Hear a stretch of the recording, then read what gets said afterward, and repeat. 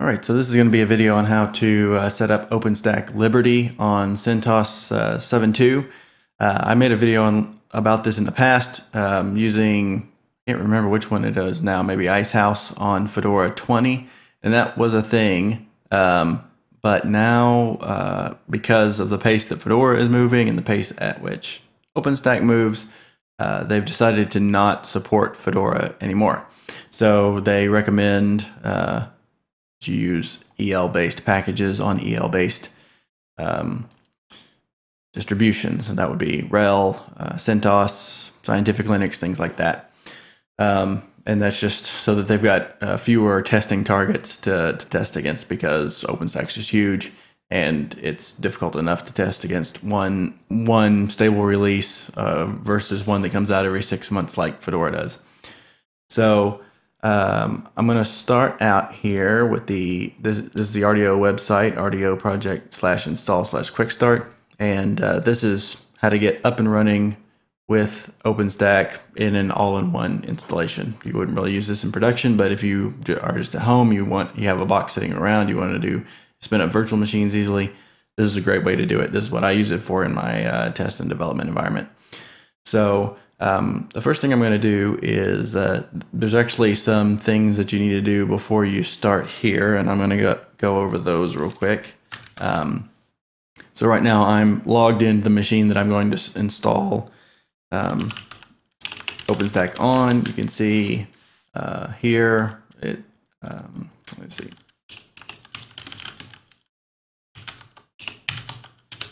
That it's CentOS 7.2. I've already run yum update on this, so that version of the kernel might be ahead of the one that you install. If you install a base CentOS 7.2 install, just do a yum update, you'll get that kernel or better. And I just did that ahead of time, not to hide anything, but just because that takes a long time and I didn't want to hang up the demo doing a system-wide yum update. So some things are still the same. OpenStack prefers that you not use Network Manager or Firewall D, because it uses IP tables, and Firewall D and IP tables aren't going to play nice together. And Network Manager tends to do things dynamically to the network adapters that OpenStack isn't aware of, and they get confused and they clash too. And so you should really just use the basic network script. So I'm going to do that here. So system control disable Network Manager and Firewall D.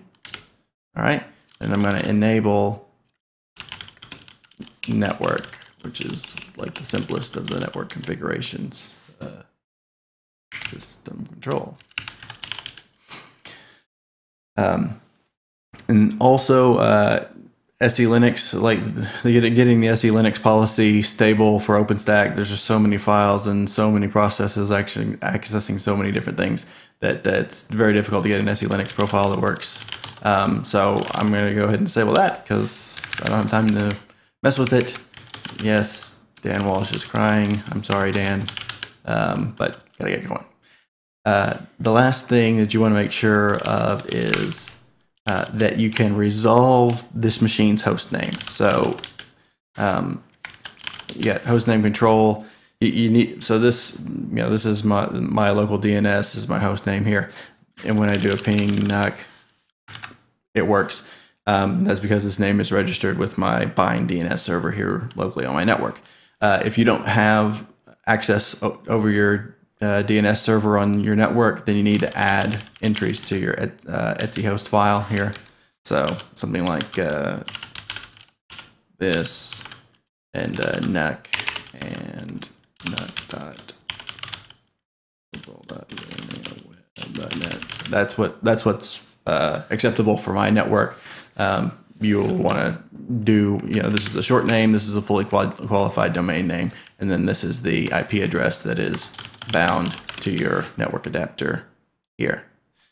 So it needs to be able to resolve. That's very important. If you run the packstack installer, which we're going to do later, and it can't resolve the name, you're going to get all kinds of weird errors. So don't do that. Make sure you can resolve the name of the machine. I'm going to take that out since that has the potential to mess me up. So once we do all that, we are going to do a reboot. and we're going to reboot a couple of times here just to make sure that the changes that we make are persistent and don't, can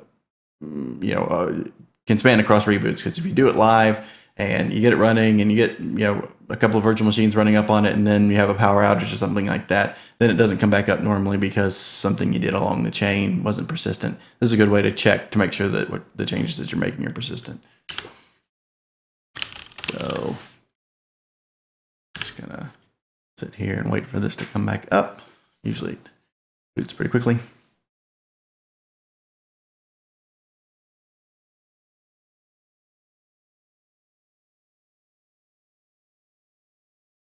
And then from here, we can start the RDO quick start. That's kind of where that picks up.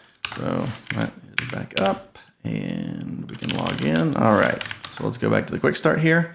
So we're gonna go into this Etsy environment and copy and paste whenever you can to avoid typos. And we are gonna grab contents here and put them in the file here. Whoops, insert mode, there we go. All right, then the next step is to install the RDO release RPM here. I'm already root, so I'm gonna not include sudo there. This is really nice to do as root. Having to type in sudo all the time is a mess. So again, we're not talking high security here. We're not talking about production. We're talking about having fun. Being root's okay. So I've already run this yum update. I'll go ahead and run just to show that my packages are up to date. Well, look at that. All right, looks like there was an update in the last 20 minutes. All right, then we're gonna install OpenStack PackStack, which PackStack, if you're not familiar, is a set of Puppet scripts that will set up your OpenStack environment. There's lots of pieces to OpenStack, lots of different possible configurations.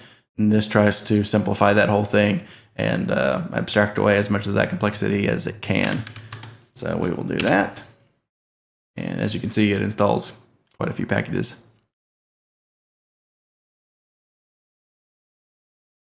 But this is the main one, the OpenStack Puppet modules. And then there's things for Python and Ruby that it needs. All right. Then we are going to come up here. We're not going to do this PackStack all-in-one right away because the all-in-one actually installs more than I like. You can control what PackStack does using what's called an answers file. So I'll show you how to do that right now. You do PackStack gen answer file equals answer.txt. What that will do is it creates this answer.txt file here. Whatever you passed in as this argument. And you can go in here, and there are a ton of variables that you can change about the install process. As you can see, it's quite extensive. We're just going to change these first few, what main components get installed. So we need MariaDB. All the components use MariaDB as the backend database. Glance is the image store. We need that. We're not going to do Cinder this time. Nova's compute, we need that. Neutron is the network, we need that. Horizon's the web dashboard, we want that. Swift is the object store, I don't typically install that. Ceilometer, I don't care about metering. I don't care about telemetry. I don't care about metering as a service. Heat, no. Trove, no. Ironic, no. And Nagios, no. All right. So that's the last one. So save that file, and now what you can do is PackStack answer file equals answer.txt, and that'll use your options in the installation. Now, this is going to be hopefully the only cut in this demo. This takes a long time. I think on my machine it takes about 8 minutes, so it just takes a little while. So I'll be back in a bit. Okay, so now that's finished. You can see done. You see all this stuff, Nova, Neutron, Horizon, all those things that we put in the answers file to be configured. So here at the end, there's some important stuff. Time synchronization. This is important. So if you look in, here, let me clear up here.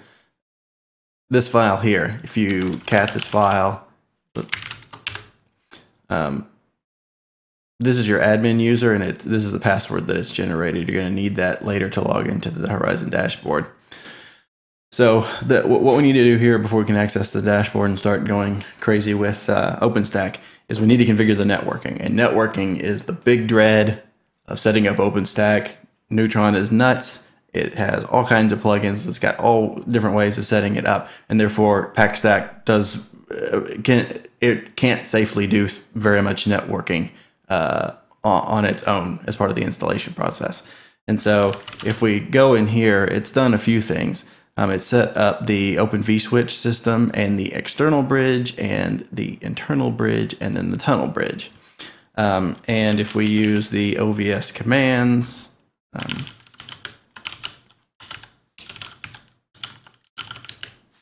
we can see some information about them here.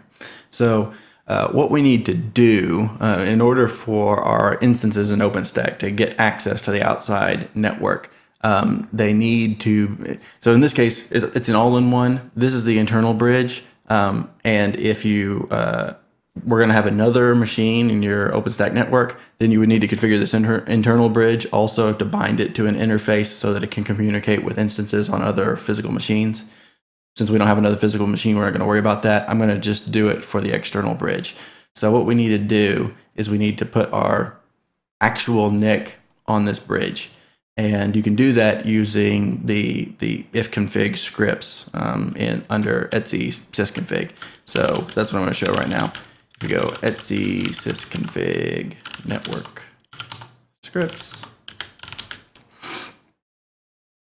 we need to create a new ifconfig for the Open vSwitch external bridge. So ifconfig, and this, BREX is the name of that interface that it created. So I've got this saved off to the side. I'm going to paste it in real quick and then explain it. So what I've got here is the name, the device. So the device type is OVS. The type is OVS bridge. I don't have it configured for IPv6, and all this information is basically copied from my existing NIC configuration. Here is the static IP address. I forgot to mention that you want a static IP address for this machine. If it's DHCP, then you can change it just by in boot proto here, say boot proto no, and rather than DHCP, and then add IP adder, prefix, gateway, all this information that it would normally get automatically from DHCP. So the external bridge is now going to have our static IP address, and then we're going to make our network adapter a port on this bridge. So we save that, and then we're going to go into the ifconfig for our actual adapter. Oops.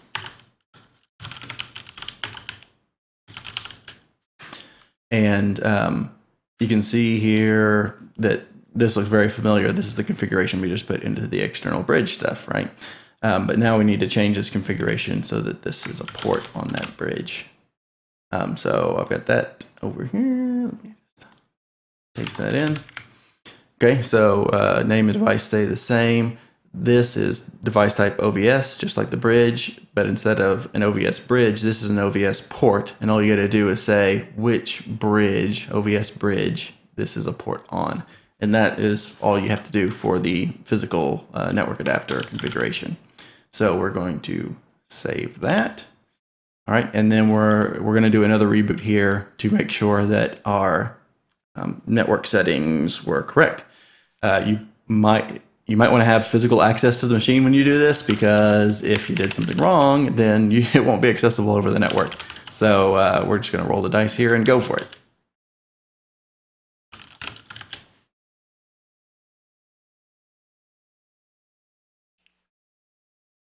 And that is pretty much the simplest network configuration you can do with Neutron. Looks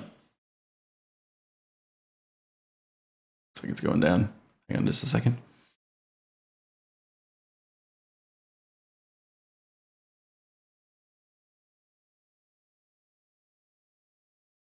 And like I said, Neutron can be very complex, but it doesn't have to be in the all-in-one situation.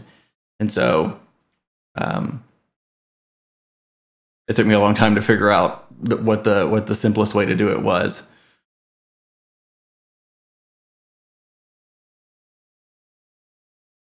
Okay, so sorry about that cut there. I got bit by a dracut bug. I'll link that in the description below if you want to work around for that.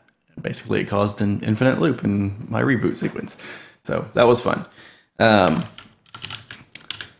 So it's back up. And if we look at our network configuration here, you'll see that the static IP address is now on the OVS external bridge, and that our actual the real network adapter doesn't have an IP address configured on it. If we do OVS vs control show, we can see that our interface is now a port on the bridge, and that's the configuration we want.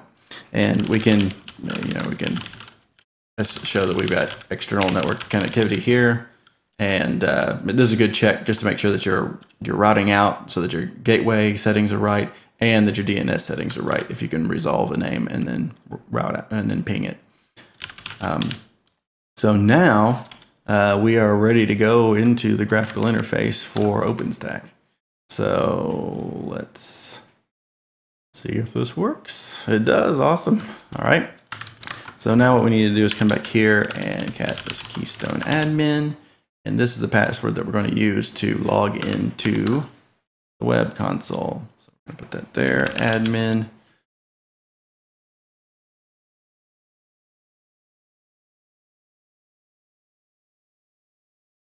And we're in. All right. So Packstack sets up a lot of stuff for you that doesn't come right out of the box with OpenStack. It sets up networks, routers, flavors, projects, users. I like to kind of clear it out as much as I can, just so that I can rebuild things from scratch for things that work for me. And especially the networks and the routers are not going to have the proper settings for your network. So I'm going to start out. We're going to, this demo user, I don't use it. So I'm gonna, or this is a project Spain. I don't use the demo project. We're logged into the admin project right now. You can see up here, here's your list of projects. I'm logged in as the admin user, and so I'm in the admin project. And I'm not going to log in as the demo user, so we're just going to delete that project and the user.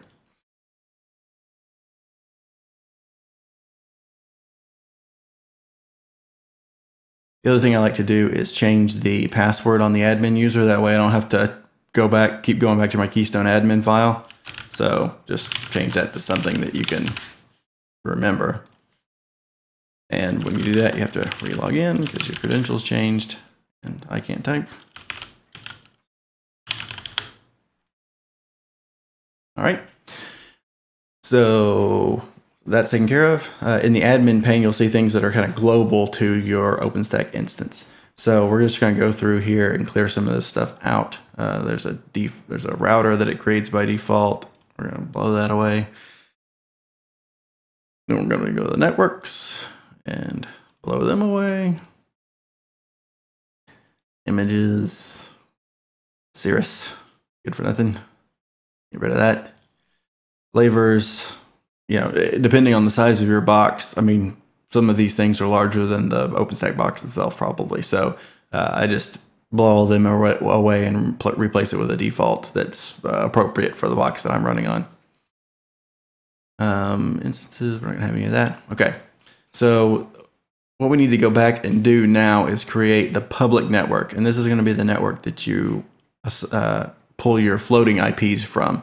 And the floating IPs are going to be appropriate for the LAN that the OpenStack box is connected to. And so this is not going to be some virtual private network. This is the actual external network. So we're going to create this. We're going to call it public. I assign it to admin since that's the only project that I have access to. And then here, this is all kind of voodoo for an all-in-one. But the one that I found works is VXLAN, and you set the segmentation ID to 0. This gets stripped off on the external bridge when it sends it out through the port anyway by OVS, so it really doesn't matter.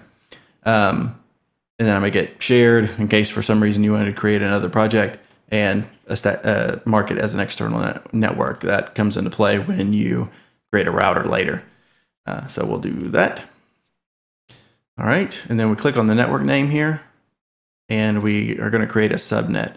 Now this subnet is going to be a subnet that is appropriate on your LAN. So I'm going to call it public subnet, and my LAN is this. So this is CIDR notation of your network address, right? So the first 3 octets, and it's a /24, so 0 in the end there. The gateway for my network is that, and here so my network has a DHCP server on it already. I don't need an enable DHCP, but I do need to provide it with a block of IPs that's outside the scope of the network's DHCP server block. That way, the floating IPs that you assign your instances aren't going to collide with something that the DHCP server on the LAN is going to assign. So this is a block that is outside my LAN's DHCP server. We'll do that. Use the DNS server on my LAN and create. All right, so now our public network is set up. The next thing we need to do is create a default flavor. I actually call mine default. For this machine, it's a NUC. It's got 4 cores and 8 gigs of RAM. So I'm going to say they could use all 4 vCPUs, and let's do with 2 gigs of RAM. And then the root disk 10. I wouldn't go below 10. A lot of images out there assume 10 is kind of the minimum. If you set this any less, some images that you pull down might not work. So I recommend 10 gigs. All right, so we've created our flavor. Now let's go into our project and set up some things that are project local. The first thing we're going to do is come in here and set up our private network. So you can see our public one here, and actually from within the project view, we don't have any access to change this, since this is something that's created by the admin, the Openstack admin. But we can create a private network for this project. So I'm going to call this private, highly original. We're going to create a subnet at the same time, private subnet. And this is going to be your virtual IP addresses. These are the ones that are actually going to get assigned to the interfaces on your instances, but aren't routable outside the cloud. So we're going to go with that, since that's what I'm used to. 12.1. Okay, so this gateway IP address, you'll see where it comes in when we create our router. But that IP address, keep that in mind. And we're going to go next. Okay, we do want to enable DHCP on this network because we need something to assign IP addresses to our instances when they come up. And we need to create an allocation pool. I like 1 is the gateway, so I'm starting at 2 and going to say 20. The name server, the instances can reach the external network even without floating IP addresses. So I'm going to put in the name server on my LAN and then create. All right, so now we got the 2 subnets. Now we need to create a router to route between them. So we can create a router, call it router. And then here's where that external network flag came in. Only networks that have that external network flag checked appear in this list. There's our public one. So that's going to be our gateway network. And now we've created the router, we click on the name and the interfaces tab, and we want to add an interface on this router to from our private subnet. So we're going to add an interface, private, and this is where we're going to stick. This router is going to be the gateway for this private network. Okay, so now we've got 2 interfaces here, one coming in from the private subnet and then one that's actually a port on the external bridge that can reach the outside network. And if we go to this network topology tab, you can see kind of a visual representation of what that looks like. So we have our public network here with the LAN appropriate network. We've got our router with 2 interfaces, and it actually has an IP address appropriate for the outside network as well, assigned to the router. And then here we've got our private subnet. Now we've done that, we can go into the compute. We need to set up some access, some security groups and key pairs. So if we go into manage rules here, egress, it allows anything, the instances can send anything out on any port. But right now they are restricted on the ingress side. Because I like to just spin up instances, and those instances can be having services run on any port. I don't like making specific, a rule every time I do that. So again, this is not high security. I'm just going to let everything in. If it's got a floating IP address assigned to it, any port on any protocol, it'll get through. So we're going to delete the ingress rules that come prepackaged. And then we are going to create like all permissive. So this is kind of a little, there's not an all protocols. You can say other protocol, in which case it doesn't ask you what the protocol is. You can leave this blank. And then this is the CIDR for all addresses. So we can just do that, and I'll let in all IPv4 traffic. And then we do that again, other protocol, but instead use the all IPv6. That's : /0. That's CIDR notation for all IPv6 addresses. And then, so now we can, all traffic in and out is allowed. Go back to access and security, key pairs. You can create a key pair. I've got one that I'm going to use already. So we can do that. I'm going to drop down here, get a terminal, cat.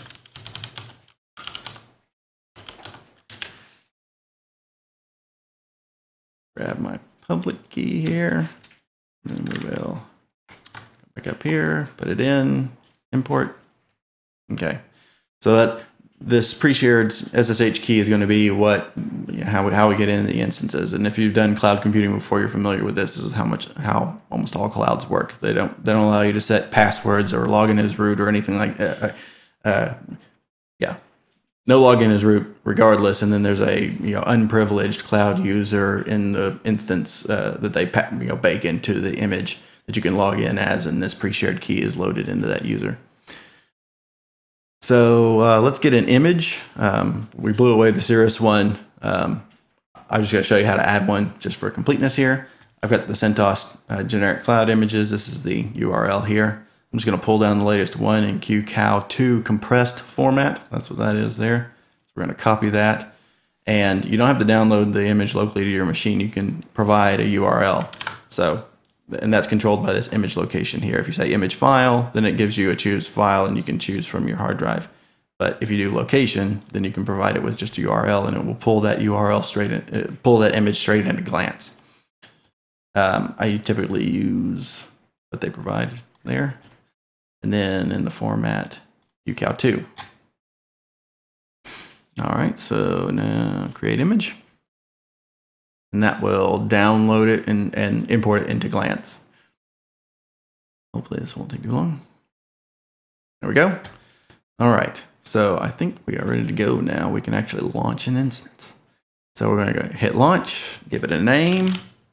You'll notice that this has changed in Liberty. Just a few days ago, I installed Kilo, and when I set up for this demo, the Liberty packages had landed. So this is different. This has changed a lot from Kilo, the launch instance dialog here. So we go to source. Source has been pre-selected because we hit launch from the image selector here. If you were in the instance pane and said start new image, you'd have to select which image from.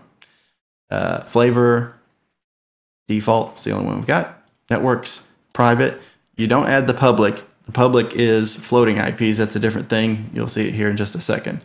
Network ports, we don't have any. Security group, default.